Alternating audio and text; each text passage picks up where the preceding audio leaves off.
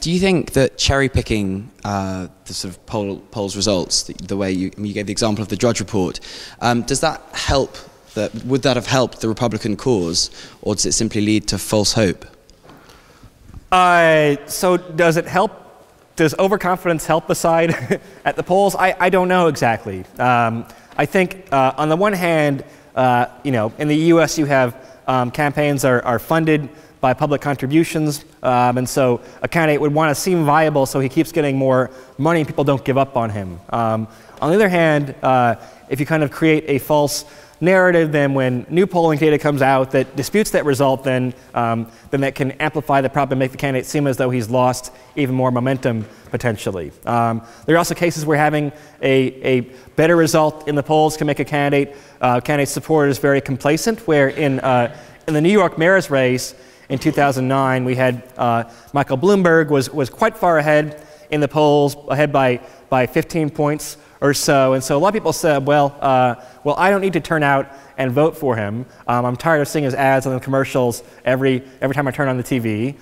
He just did something a little bit dodgy, where he changed the laws to get a third term and then changed them back afterwards. So he was popular, but people were like, well, I'm not going to go out of my way to vote for him, and I don't have to, evidently, because he's so far ahead in the polls. And he almost lost that race. He won it by only 3 or 4 points instead. So you don't want your supporters to be overconfident. You don't want them to be too despondent either. But I don't know. I think so. Are sites like the Drudge Report self-consciously trying to spin a narrative, or are people like Matt Drudge just inherently full of shit? Right? Probably both, I think.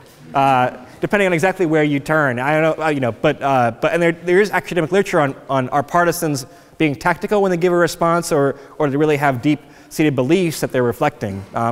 I think more broadly in the United States, you've had the Republican Party move away from empirical analysis in general. It's